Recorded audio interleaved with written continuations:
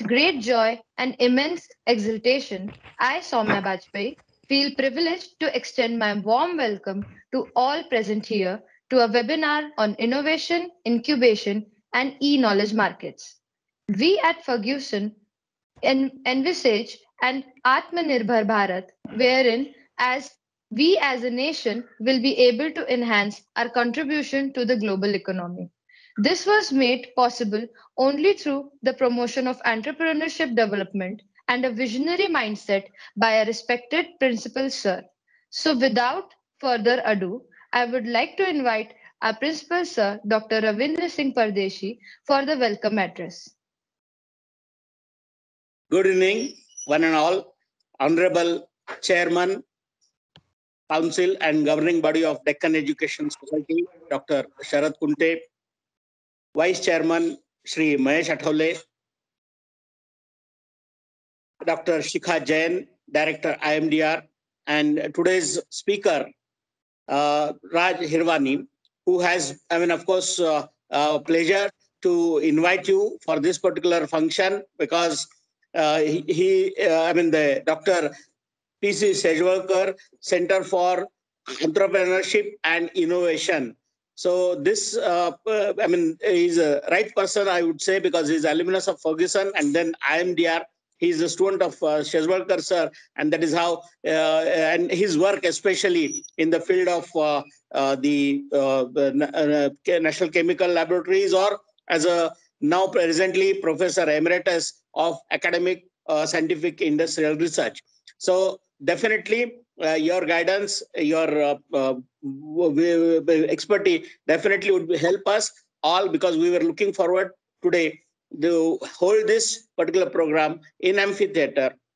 But however, the situation has forced us to conduct this online, and nonetheless, our students, as a Ferguson College has become now autonomous, and therefore we are trying to have all these kind of opportunities to the students. In fact, on 12th of January, we conducted the innovation program. More than 56, 57 students participated. That every year we conduct this activity, and that is how we are trying to go for the startups or innovation, and that is how the society has helped us, has supported us with combinedly Ferguson College and IMDR. We are starting the center, that is Dr. P.C. Shejwalkar Center for Entrepreneurship and Innovation. And also we are trying to get some fundings support from the Department of Science and Technology under Ministry of Science and Technology.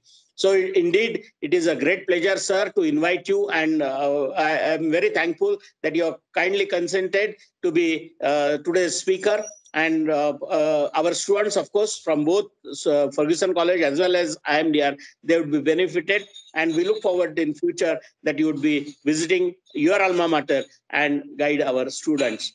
With these few words, I conclude. Thank you. Thank you, sir.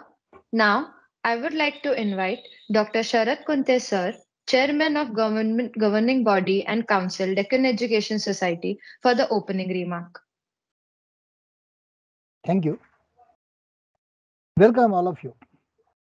The Deccan Education Society is a leading organization in the field of education, founded by Lokmanya Tilak.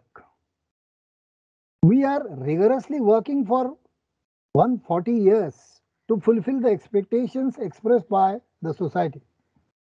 In the early days, by imparting the national education, this educational institute worked to create the self-esteem among the youth of the society regarding indigenous industries, languages, as well as their culture and traditions. Ferguson College has consistently worked to mobilize young people to fight against the British rule. The then Home Minister and Mumbai State Governor Hodgson was shot in Ferguson's library for firing indiscriminately at several innocent citizens in the martial law implemented in Solapur. And the perpetrator was Vasudev Gokte, a student of Ferguson College.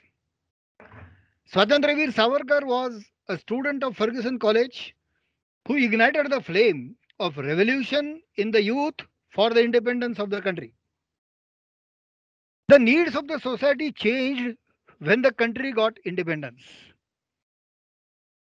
Now, the expectation from the educational institutions is that they should produce leading youth in all walks of life.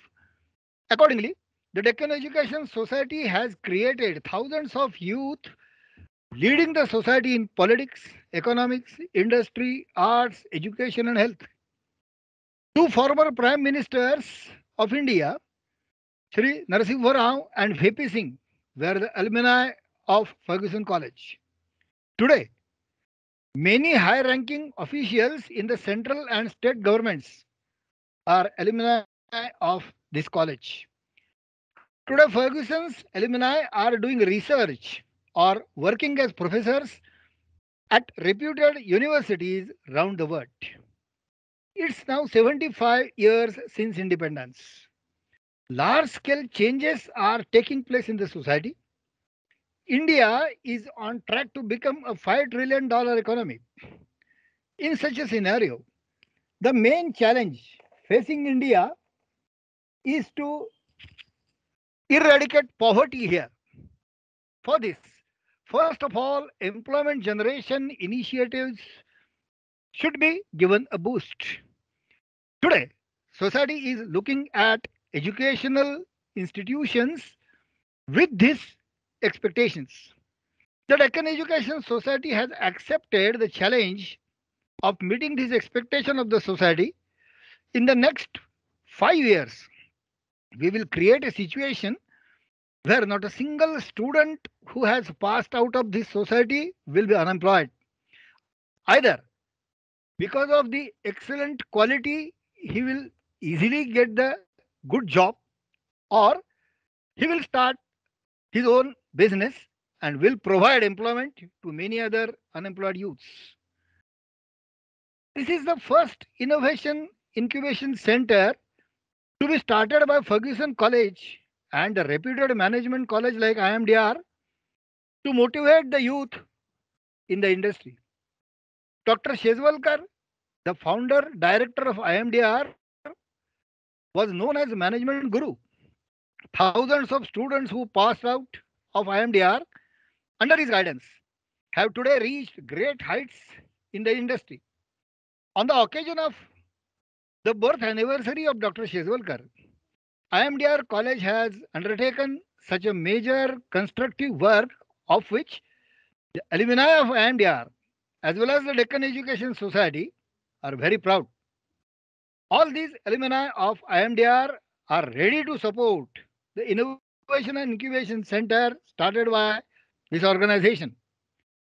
Through the collaboration of these alumni, the enthusiastic professors of Ferguson College and IMDR College, and the students who are determined to change their future, this Innovation Incubation Center will set an example for the education sector in Maharashtra.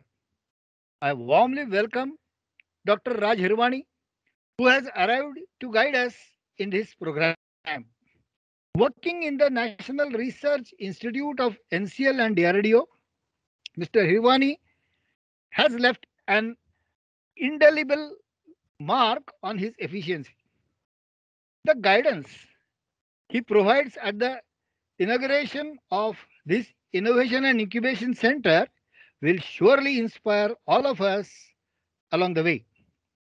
Thanks, all of you. Thank you. Thank you, sir. Now, I feel really privileged that I was given the responsibility to introduce our guest lecturer for today, Dr. Raj Hirwani, sir. And I'm really proud to announce that he is an illustrious alumnus of Ferguson College as well as IMDR College. Dr. Raj Hirwani, sir, has nearly 40 years of techno-commercial experience in research and industry.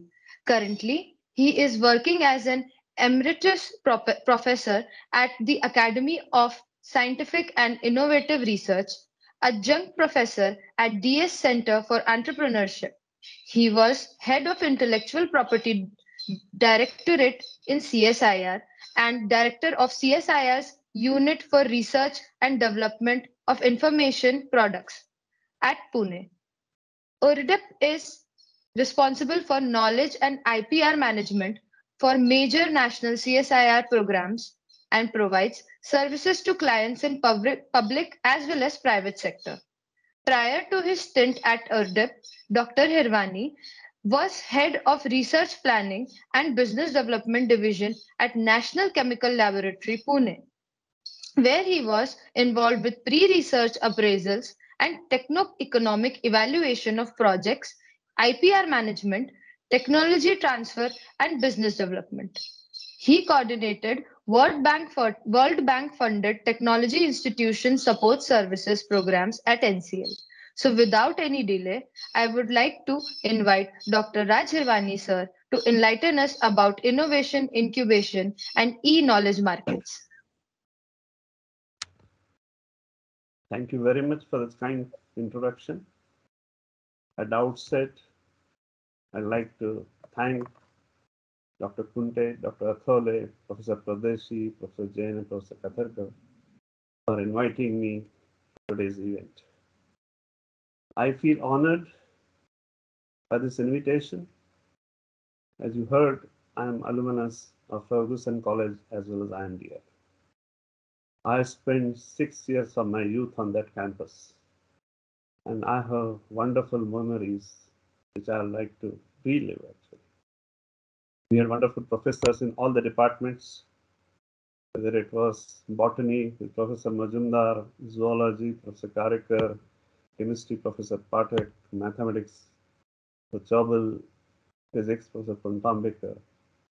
Apart from academic activities, we have other wonderful memories, including Ferguson Canteen, which used to offer us bun vada rather than the vada pav 50 years back. Recreation Hall, where I learned chess, hobby workshop behind physics department, where I indulged into electronics. And there's a temple of learning on the campus, which is very underutilized. That is the library. I know with the internet, less and less people may be going there. But if you go there, 100 years old journals, there are treasure there. Maybe there is some other occasion where I'd like to share those memories, including Professor Shejwalkar. I'd like to pay my tributes to him. Because at that time, when we got admission, after the written exam, you had a group discussion, you had a meeting with the committee, and finally, Professor Shejwalkar used to meet each candidate and question him. And I remember he telling me, service background, why I want to get into management, why not technical things. And I told him I want to be an entrepreneur. I became actually an entrepreneur rather than entrepreneur. Wonderful memories of those years. And whatever I'm there today, let me tell you, Ferguson College and IMDR has shaped my career. The way it has taken turns is all because of the things which happened at these two institutions. So I owe my gratitude to both the institutions and the professors who taught us. I got into R&D management function, having worked at the CSIR and other institutions, and I continue to teach and mentor students in IIT system. Today I thought I will talk about the mixed subject of innovation, incubation, and e-knowledge markets, which is relevant to today's event. So let me share my presentation with you.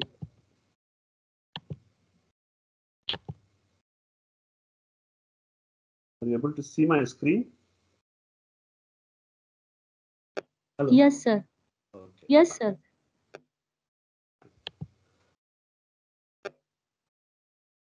See, when we talk about innovation is the latest buzzword. When I began my career, it was R&D. R&D management was a topic. Then it became technology management. And today it is innovation management. Actually, a most widely read industry journal itself was known as R&D Management Journal. It became Research and Technology Management Journal. Now it has become Innovation. So let us look at what do we understand by innovation. It is a transformation or an application of knowledge to a novel and useful end. Knowledge gets generated in academic institutions, in research institutions, but that application of that knowledge, something which is useful to society, that is what innovation is. So it is that integration of the utilitarian element and exploitation of either with newly discovered knowledge or established source of knowledge.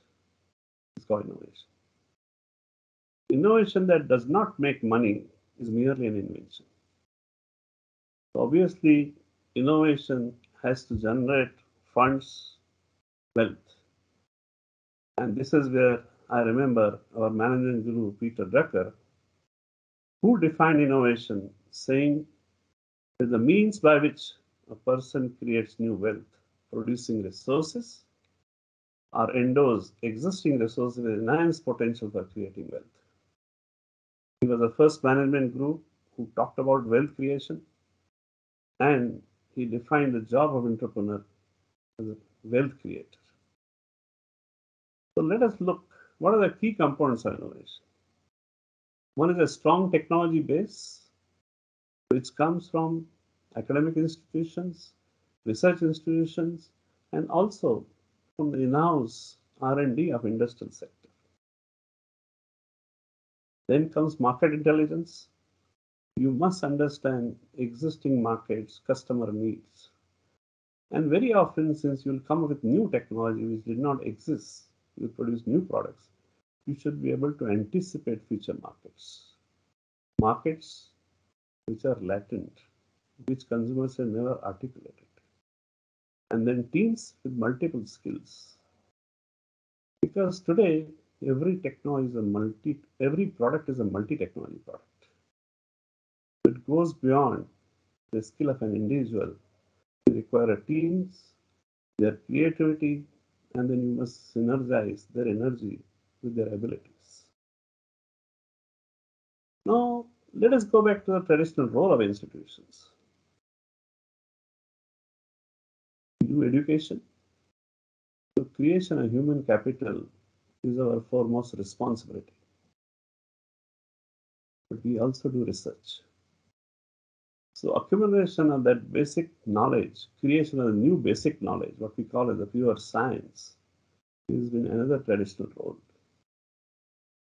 And as we have evolved, we have been told to apply that knowledge to create new products and processes.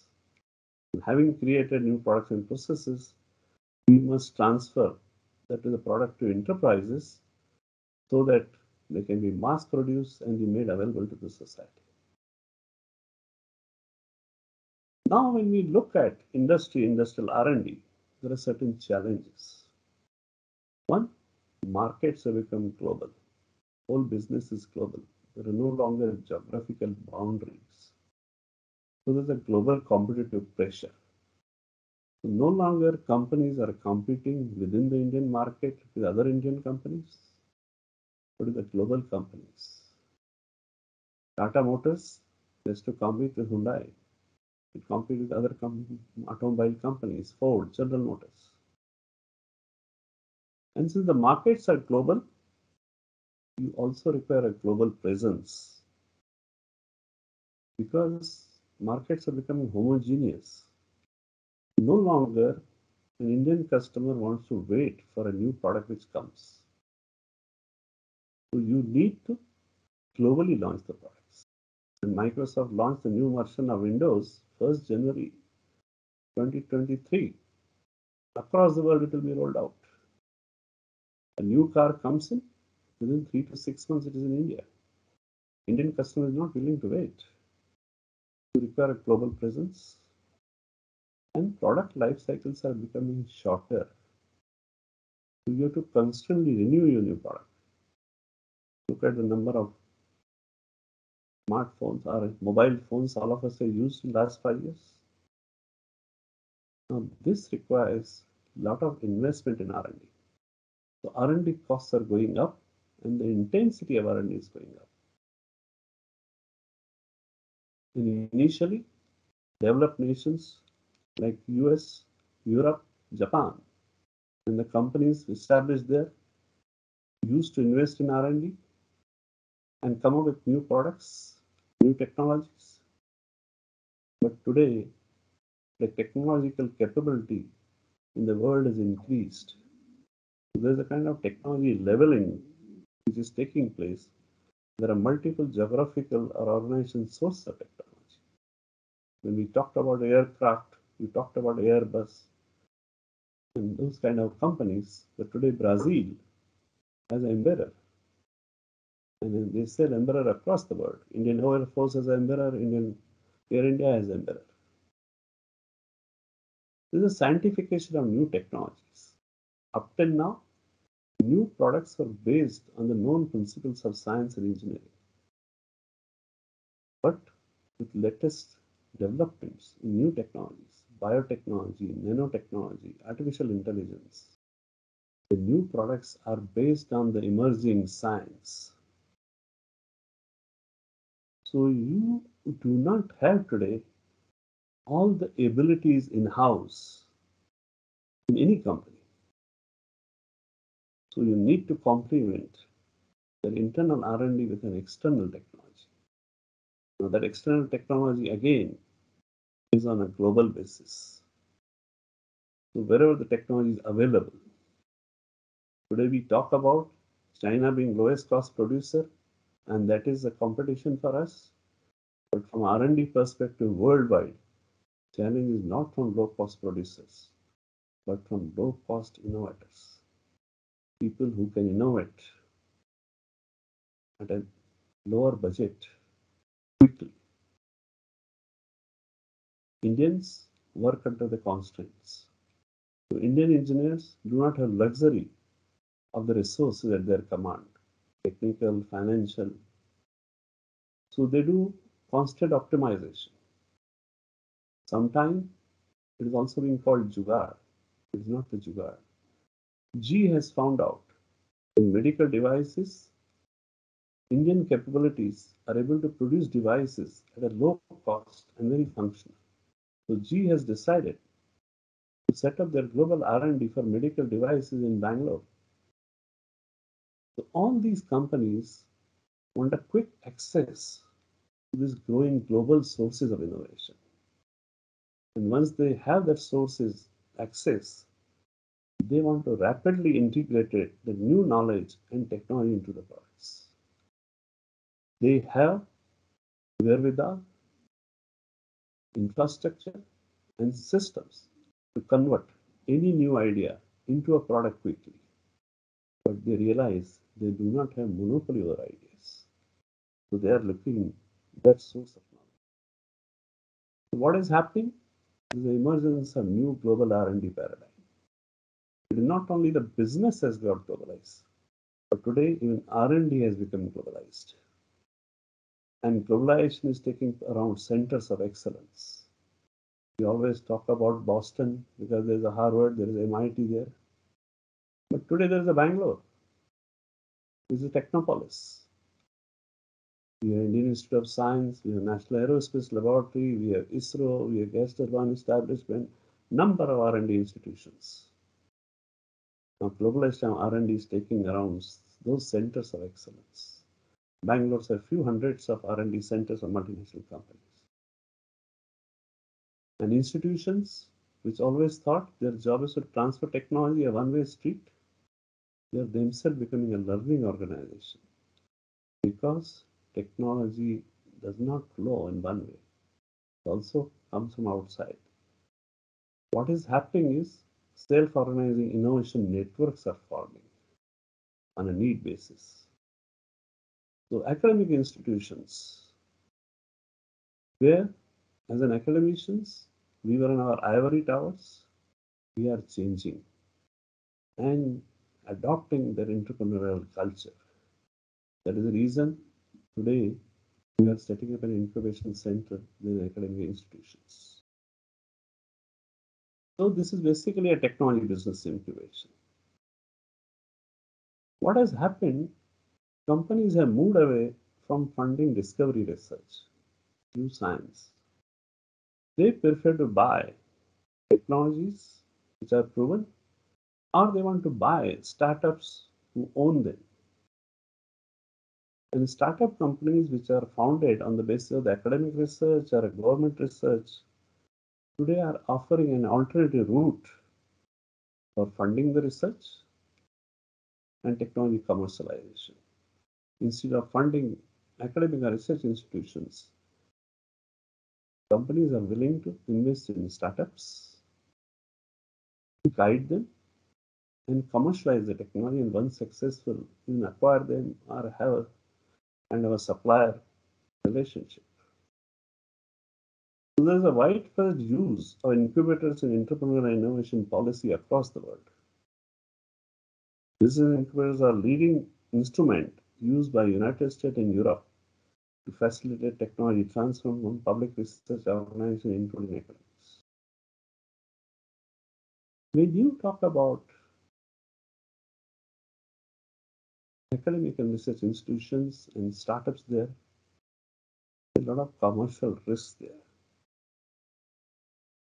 rather than a technical risk, because these ventures are established by scientists or technical professionals, but very often they lack the other skills, business skills, financial skills, market skills, regulatory skills. And this is where the incubator comes in. The objective of setting up any incubator is to support high technology industry by supporting novice entrepreneurs at the earliest stage of their technological entrepreneurship, to encourage new science-based industries, technologies which did not exist, they are premature, and they will get into a new products, new applications, to encourage them, to create new employment opportunities for technologically skilled person. There is a time we had a heavy brain drain because highly qualified people did not have opportunity, did not have opportunity to work at the cutting edge of science or technology. So incubators provide support and protect environment to individual inventors and entrepreneurs for the development of their technological and into a kind of business ventures. What does the incubator actually offer? It offers facilities for R&D, even at a low rent. At IIT Bombay, in our incubator at SINE, sometime we even defer those low rents. We provide central administrative services, secretarial, accounting, legal, management and technical assistance, business and professional guidance, assistance in commercialization. Basically, we want technical people to focus on their technology development. The rest is provided. That is what the incubator does. And once you're an incubator, you learn from other startups. So there's an interest and synergism. You learn about new technologies, new markets, you learn about complementary technologies. And then you also get a financial support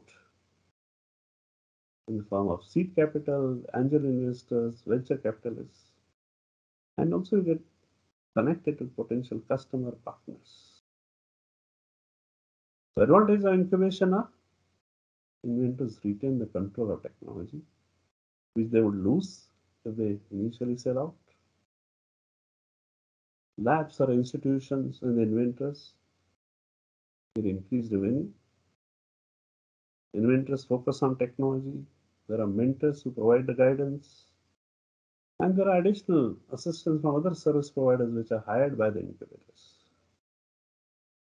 And most important, job which incubators do, by supporting the startups in the local economic development. If there are startups, when they graduate, get into the next scale of production, the local economic development which takes job gets created, they pay taxes, tertiary employment. That's one of the income. So if you look at incubator, it's an organization that boosts a process to support the accelerated growth of venture into a successful enterprise with an integrated service model. The word has been borrowed from medical sciences. When there's a premature baby born, you put it in an incubator under the controlled condition of a temperature and light so that it survives for a few weeks. So a business incubator is a facility for the maintenance of that controlled condition which assists in the cultivation of new company. The incubator program is basically primary manufacturer of startups. A lot of people mistake facility for training, testing, and so on. But it is basically the job of incubator to manufacture startups. Over the period of time, I have seen 4 generations of incubators. The first generation was there is a flexible workplace and common services. There are a number of tenants in this. The software technology parks of India, which were established 30 years ago, they basically provided infrastructure support. They were the first generation incubator. Then we had a second generation entrepreneur, where in addition to that first generation services, they provided enterprise incubation service. So they were kind of business parks. The job was to give a management support. Then there are the third generation entrepreneurs, where you also got a focus on technology and markets. And there was the involvement of research institutions. It was a innovation parks. They are basically a technology support came.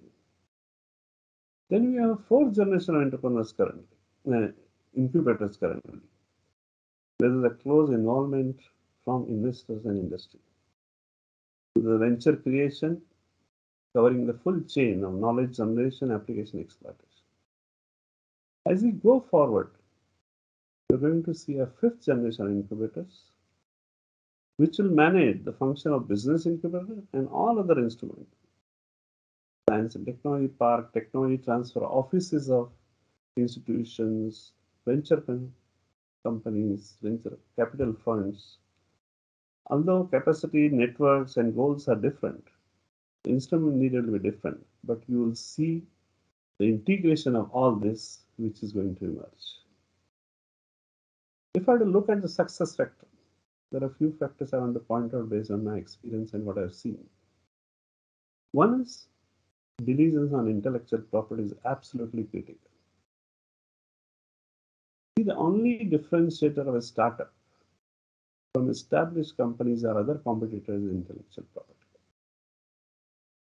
Otherwise, the startups will develop something and the established companies who have all the infrastructure will be quickly able to replicate, thereby killing startups. So the startups' only strong point is going to be this intellectual property with which they will be able to exclude the existing players. Let us look at a case in two-wheelers. Today we are talking about electric vehicles. All of you have heard of a company called Ather, which has come up with smart vehicle. Now, once it comes with the smart vehicles, a company like Bajaj Auto, which was the world's largest producer of two-wheelers, which has all the infrastructure, production infrastructure, money, because Bajaj Finance is a cash-rich company, marketing, service centers. Bajaj Auto has service center in every part of the country. They can quickly replicate Ather and kill the Ather in the market. But that has not happened. Although Bajaj announced Chetak Electric will come, but Chetak Electric has yet to make a mark. And Ather has close to 60 patents in their armory. So diligence on IP is absolutely critical. There has to be a solid business plan, which is essential from R&D right up to regulatory. Because a lot of industry at the end is controlled by regulation. In automobile, there are regulations, pharmaceutical, there are regulations, cosmetic, there are regulations, biotechnology, there are regulations. So you have to think through all, not only a product, certification reaching the market. You also have to look at inventors' current and future projects. Some inventors are involved in a number of activities. What is their commitment? Also to understand inventors' motivation and expectation. What I find is, based on the current success of few unicorns, many startups are just working for a couple of years, and waiting to be sold off and just making money. I have startup by the students who are in the 4th year of engineering, and they're already talking about valuation. And all they have is a product which they just made a first prototype in the lab, which still has to go to the user trial. But these are the kind of motivation today young people have. Then you understand investors' motivation. What is the long-term plan of the investors? How long they want to get invested, and what are their expectations? So communication with all the stakeholders is a key. And then you must leverage institutional resources to the extent possible. Not only your institution, but there are a large number of institutions outside your, and they have resources which need. While I'm on this, I would like to clarify, because today we talk about a startup. So everybody who wants to do a business saying, I have a startup. Somebody wants to develop an app, he's saying, I have a startup. Somebody is basically trading into it, but he's just an e-commerce website, he's saying, I have a startup. In the context of technology incubation, let me explain to you what a startup means. You have an early stage technology where outcomes are still undetermined. You have some potential. And the proof of concept is yet to be demonstrated. You still don't have products that is economically viable. And you require a continuous involvement of inventor because the product is yet to be developed. No market or little market exists because it's an entirely new product which was never existing. You're not replacing an existing product. So market will have to be developed. Legal or other changes will be required to enable adoption. Let us look at something like Ola and Uber. They had to work with government to change RTO rules. The RTO rules only permitted those auto rickshaw and taxis to operate. It did not permit anybody else to operate a taxi service. It took Ola Uber nearly a year to get the rules changed. So very often legal and other changes will be required for everything. And established players are unlikely to take risks. Well, people are established, very often they don't want to lose money. They don't want to enter the uncharted territory of technology and markets. And most important part is inventors themselves are interested in taking innovation to the market. So that commitment, that emotional involvement, develop and take it to the market. This is what all the startup is. So my prescription is limit supported technological R&D with practical commercial potential. And with a limited incubation term of 3 to 5 years. And after that, they must move into a regular business environment. We also should look at potential to grow in a relatively short period of time and employ the skilled workers. Because our job is to create high quality jobs. Once high quality jobs get created, tertiary employment will happen. And you must closely involve students and research fellows. They must acquire those skills. So nurture the innovation potential individuals in the population at large. That is one of the important objectives. We must keep it in mind. Then comes the issue, where are the opportunities? I find a lot of startups, people have started and they fail because they have not understood customer requirements. They feel this is what the market needs, but market doesn't think. that they need that. Perspective of a customer or user is entirely different. So selecting the right opportunity is the most important thing. So actually innovation begins with a conscious search for innovation opportunities. And Peter Drucker has said, these opportunities can be categorized but cannot be predicted. Finding the opportunity and exploiting them with a focused practical solution requires a disciplined work. This was again Peter Drucker in one of his Harvard Business Review articles. So let us look at how do you identify opportunities. In our technological entrepreneurship class, we teach them there are 3 ways to identify an opportunity: observing trends, solving a problem, and finding gap in the marketplace. When we talk about observing trends, we talk about economic trends, social trends, technological advances, political action, regulatory changes. So each of them create opportunities for entrepreneurs to pursue. Solving a problem. So sometimes identifying opportunities simply involves noticing a problem and finding a way to solve it. Now those problems you can pinpoint through observed trends, or maybe intuition, serendipity. The best thing is going to the customers, looking at the people who have problems. What is happening today when we talk about a competition? Competition is not between companies. Competition is not between the products. Globally, it is a competition with the skills. Skills are the most important asset which you have. Market drives value from the company through those skills. Products are transient mechanism through which you drive the value. And company drives value from the market through those products, and vice versa.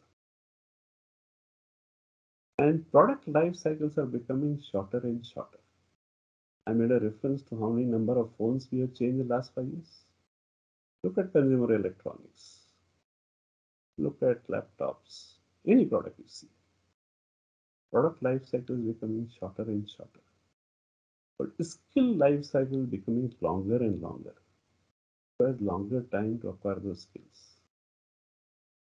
And today, when every product is a multi-technology product, look at your phone, the number of technology which are embedded in it. You young people buy a phone for the camera. So it is an amazing technology there. There's electronics there, there's the internet there, there's a sound technology there, number of technologies which are embedded in it. And now each of those technologies are growing at a very fast pace. So today, no company can acquire all their skills in-house and keep it in-house. You can focus on few key capabilities which you have. The rest you have to acquire from outside. There was a time when we talked about a technology transfer. We talked about a know-how, show-how, and turnkey solutions. But today, that is not the case. There are individual components of knowledge which are acquired value. So there is a market for those knowledge units, and those units are capitalizable and adaptable. So what we are seeing is emergence of those knowledge markets deal with intellectual capital. And when there is a market, there are customers, buyers, and sellers. In the case of knowledge, we had a symmetric market, inefficient market. The suppliers didn't know who the customers are, customers didn't know who suppliers are. But internet commerce today enables, like all other markets, knowledge markets also to be more efficient. And it offers a lot of opportunities and benefits. There's freedom for participation. Anybody can participate. An individual can participate, a corporate can participate. And exploitation of intellectual property is open to all. And like all other fields, redefines the role of intermediaries. Where is a travel agent today? The fellow who used to buy tickets for us. We buy train tickets, plane tickets directly. We don't go to an agent. Real estate, our people are there, but magic bricks and those kind of things have redefined their role. You have better market access today. You can precisely match the requirements and the supplies.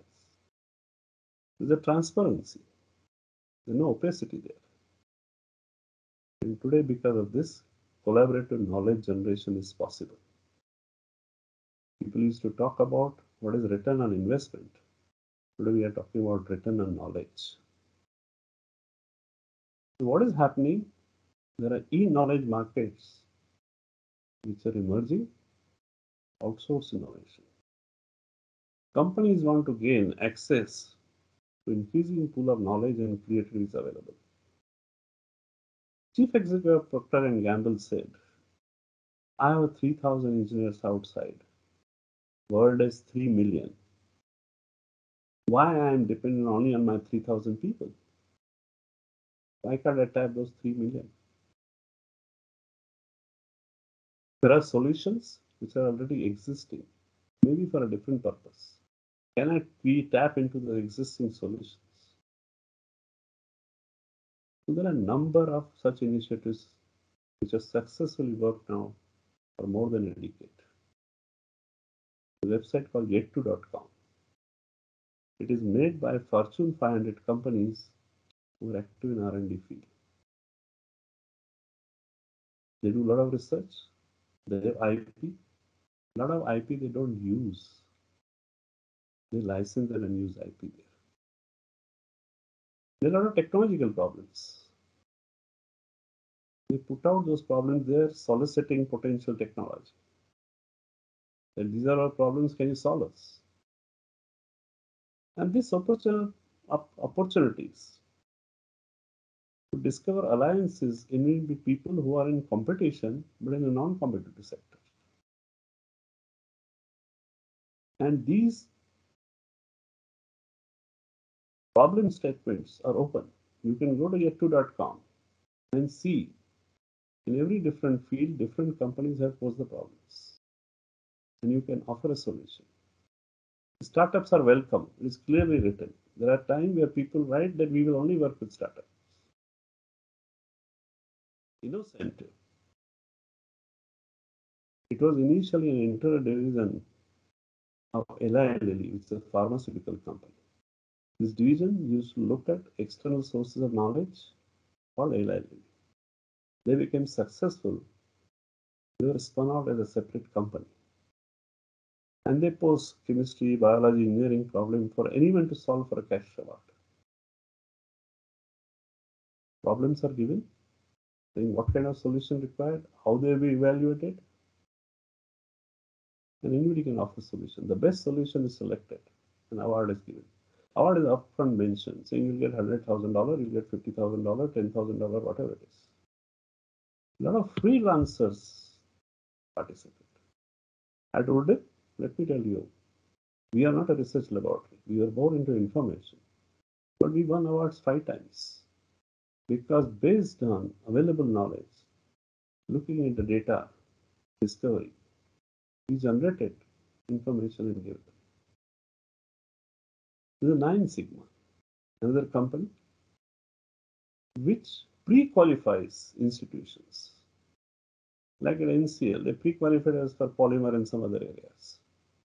So anytime, any of the member companies give a problem for polymers, they'll convert their need into a request for proposal and send that request for proposal to me and such shortlisted people. And this creates much of efficiency in outsourcing, evaluate those proposals. And I can go on. There are a number of such websites, portals. Today, it has become so successful that companies have their own portals. You can go and see a Unilever portal. You can go and see a General Mills portal. You can go and see Cadbury's portal. That is Mondelez, company name for Cadbury's Mondelez. Procter and Gamble. So today, a number of companies are openly saying these are our problems. Can you solve them? All these are opportunities to be solved. I even tell, even at NCL, I used to say, even if you are not submitting a solution, this is an excellent real life problem to work, and that can be used to give a training to students how to do a research, how to solve a problem. Recently at IIT Dharwad, I gave a team problem posed by NASA. Last year, I connected one of this company, which was a wind energy company, to a startup which was working in robotics. Bombay. So there's a one. Another initiative, there's a company called Intellectual Venture, which was founded by few of the ex-Microsoft people, Nathan and Jung and Intel.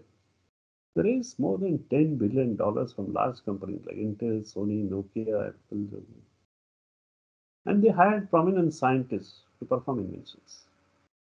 The names were kind of Nobel laureate kind of people, Robert Langer and so many. Their whole business model revolved around the idea that unit of asset is an invention rather than a company. And they started purchasing patents and inventions.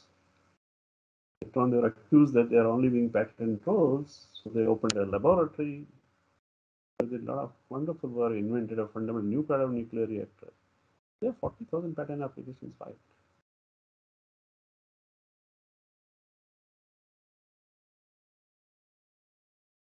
There are German banks who patent collateralization.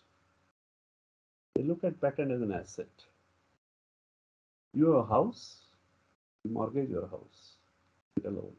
You mortgage your car, and you take a loan.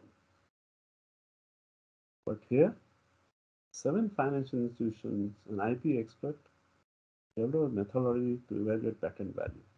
And that methodology was audited by KPMG, which is one of the management firms. And government tax authority in Germany accept this valuation. Financial institutions and banks are granting low gallible patents. If anybody is interested, they can go and look at IB AG, what I have written here, and get more details.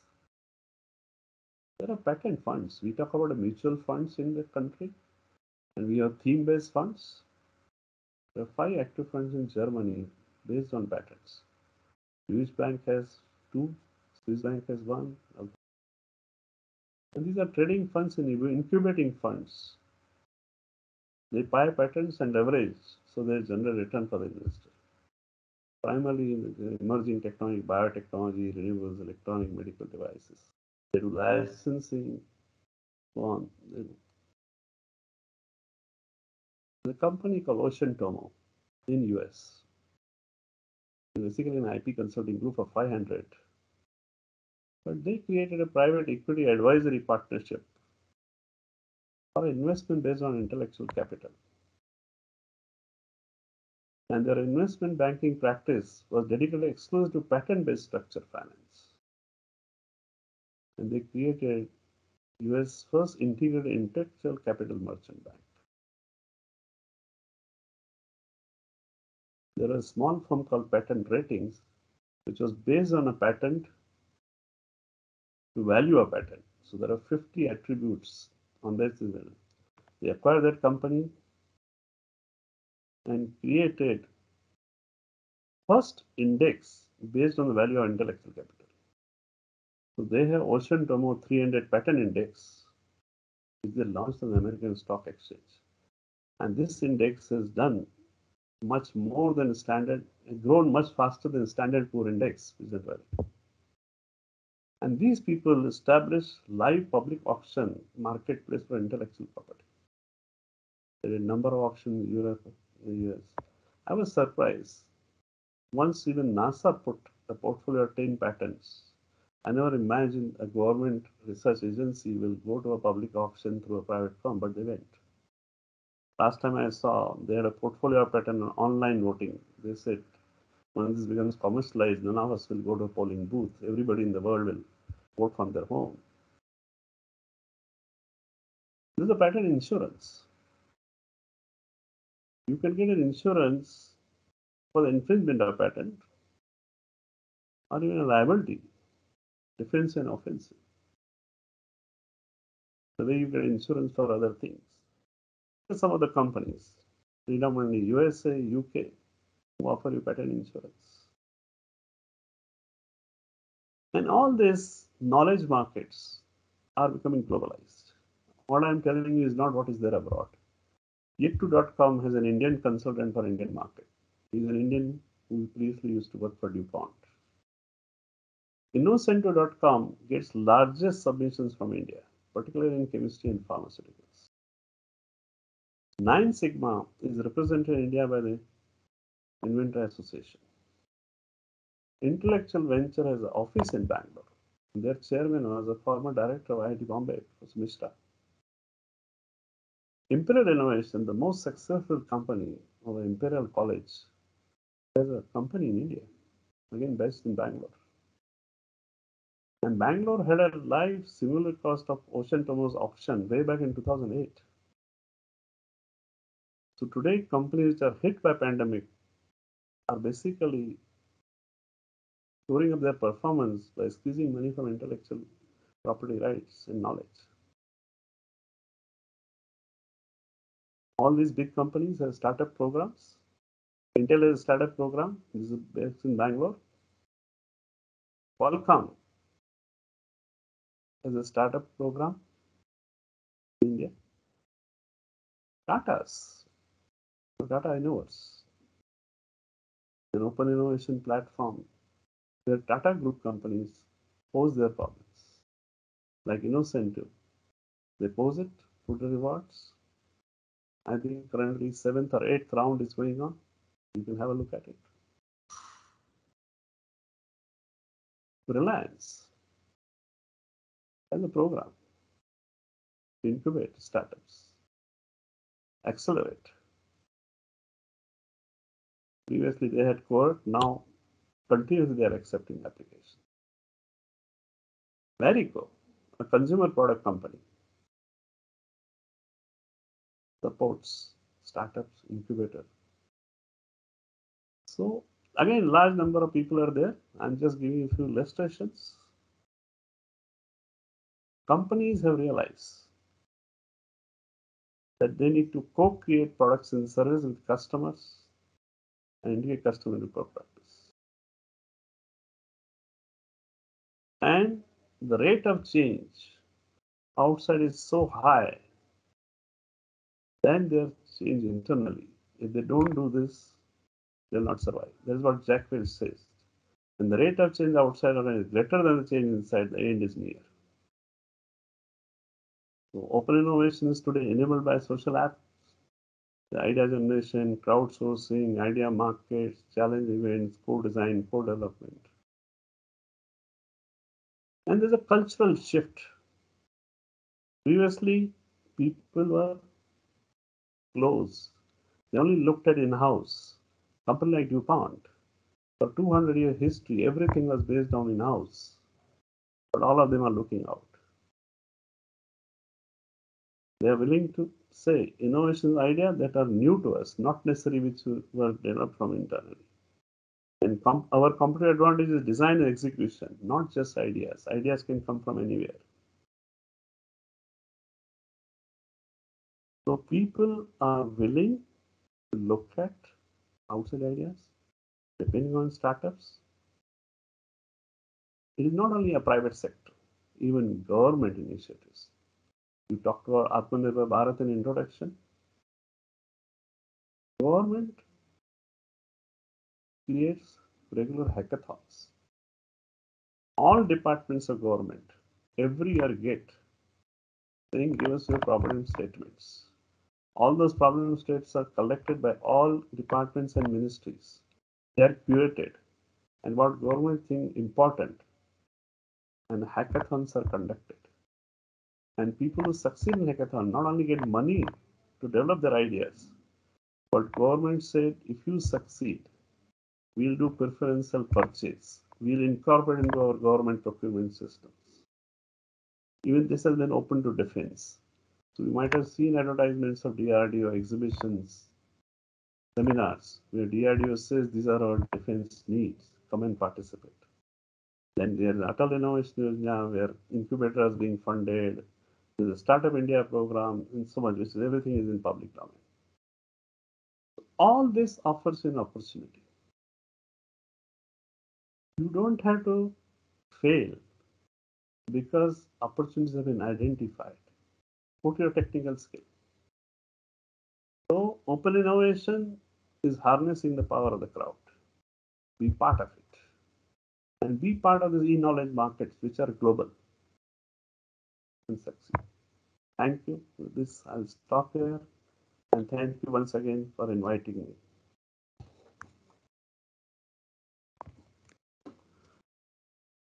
Thank you so much, sir, for such an informative session.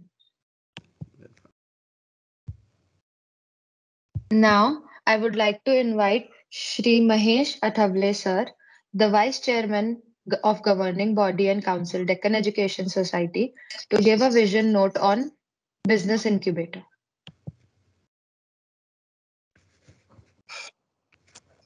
Thank you. Am I audible? Yes. Yes, sir. Yes, thank you. I must appreciate the inputs given by Dr. Hirwani, and he has really guided us and he has shown us the way ahead, what we should do as an incubation center, and how do we motivate students and how do we capitalize on the innovation. Now, what I would like to share with the participants is why we have started this and what exactly we want to do. In a way, that is vision statement. Our vision is very simple. Rather than job seekers, we would like our products, if I may use that word, job givers. What we observe is that there is a tremendous potential in the students, and people are full of innovative ideas, and what is required is proper forum needs to be made available to them, and we have to nurture that. We have to help them out. We have to guide them, including financial, technical, commercial support. And this is perhaps the way ahead for us. So it is proposed that Dr. P.C. Shejwalkar, who was a founder of IMDR, and of course a life member of Deccan Education Society and a vice principal of Commerce College, BMCC, he had a vision that our youngsters should always think of something new, out of box, and we as a facilitator should provide the student, we should help him to convert his idea into a commercial venture. If we are able to do that, perhaps we would be serving not only the college, the society, or that particular student, but at macro level, I may say, and in line with what Dr. Hirwani mentioned, that we will be contributing a bit in the efforts of our government, our Honorable beloved Prime Minister, and there are umpteen number of opportunities. And one never knows which idea will catch up and how investors would respond to that. I remember when there was a Y2K problem, the Y2K companies flourished like anything, but unfortunately it proved to be a bubble. So it could happen. And I don't have a specific statistics with me, but I'm told that out of 9 ideas or 10 ideas, 8 may fail, but 2 will give you the yield, the kind of returns which perhaps you might have spent on nurturing those 10 ideas. So that could happen. So with the guidance of dignitaries and experts like Dr. Hirwani, and luckily Ferguson College and IMDR is full of rich heritage, and their alumni is very strong. And we already have received a lot of positive feedback. And our students who are now well settled in their own career, they have come forward and they have offered whatever we want them to do for this exercise. And it's going to be a success story. I'm confident about it. The team which is working at Ferguson and IMDR is geared up. So, in fact, the other day we concluded that innovation competition, and happy that we have received very positive response for a couple of ideas. So it's a good beginning and an auspicious day like Makar Sankranti, and Sankraman means a transformation. So I'm sure with this kind of a activity which Deccan Education Society has undertaken, we would try to bring transformation in the approach, in the attitude, in the perception, in the thinking process of our products.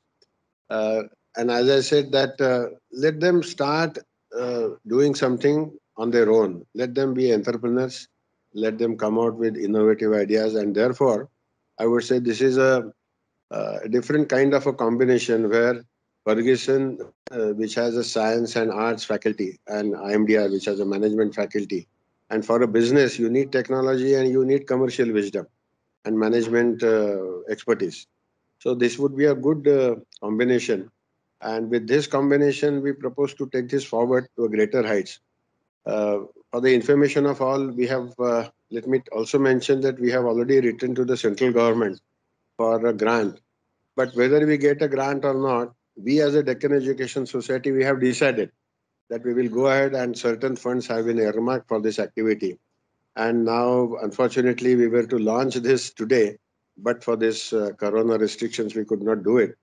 But then with this webinar and words of wisdom from Dr. Hirwani, I'm sure that the team, which is already ignited, now they will give further thoughts. And your presentation was excellent, sir. And I really appreciate the contents. And we will think and we will try to implement. And as and when we need your further guidance, we would certainly come back to you. And I'm sure your support, your blessings would be always available to us. So with these few words, I would conclude and wish all the best to this Dr. P.C. Shejwalkar Center for Innovation and Entrepreneurship. And let me also compliment everybody, all organizers of this webinar. And I must express my gratitude to Dr. Hirwani. Thank you very much. Back to the organizers. Thank you, sir. I'm always available to help the Yeah. students and contribute whatever I can do it. All I want to Yes. say, all I want to say is today, Baner and Bavdan have become a hub of startups. But Deccan Gymkhana was always the center of the city, and FC was always a hub of educational activity, whether on the left-hand side, right from Ferguson or across the hill to the Symbiosis, or on the right-hand side of the Progressive Education Society till the AISSMS. So let us now push to shift the center of gravity to back to the Deccan Gymkhana. Thank you. Thank you, sir, for your wise words. Now, I would like to invite Ms. Sukrita Kulkarni to give a vote of thanks. Thank you, Soumya. Respected Dr. Sharat Kunte Sir, Chairman Governing Body and Council Deccan Education Society Pune, Shri Mahesh Athavale Sir, Vice Chairman Governing Body and Council DES Pune, Dr. Ravindra Singh Pardeshi Sir, Principal Ferguson College Pune, Vice Principal Professor Swati Joglekar Ma'am, and Dr. Nitin Kulkarni Sir, Director Dr. Shikha Jain Ma'am, I, Sukrita Kulkarni, am honored and privileged to get an opportunity to propose a vote of thanks on this special occasion. I, on behalf of Deccan Education Society, PC, Shejwalkar's Incubation Center for Innovation and Entrepreneurship, convey deep regards and hearty thanks to Dr. Raj Hirwani Sir, Emeritus Professor AcSIR and former Director of URDIP, CSIR, for being the speaker of the event Innovation, Incubation, and E-Knowledge Markets. I'm extremely thankful to our principal, Dr. Pardeshi Sir, for his constant support and encouragement. I feel deep sense of gratitude towards Dr. Sharat Kunte Sir, Shri Mahesh Athavale Sir, the entire Deccan Education Society, and all those who have been so hortative in establishing this center. I also thank Dr. Anil Keskar Sir for joining this session. Well, an event like this cannot happen overnight. It requires planning and a discerning eye for details. We have been fortunate enough to be backed by a team of immensely driven, dedicated professors of Ferguson College and IMDR. I also thank the entire teaching and non-teaching staff who have directly and indirectly helped us to make this event successful. Dr. Raj Hirwani, sir, thank you so much. I mean, in such an organic way, you told us what entrepreneurship is and how you should start a business, and most importantly, in a very application-based manner. So we feel so fortunate to imbibe this knowledge from you, sir. And just one thing I wanted to add here, I just can't resist myself to saying this. I can see the background here with lots of books behind you, and I'm inspired by this. I'm awestruck by this, and someday I just feel that in the future I could be there with this kind of background. Thank you so much, sir. Thank you very much. Namaskar. Hirwani sir. Namaskar, sir. Thank you very much for Thank you. inviting me once again.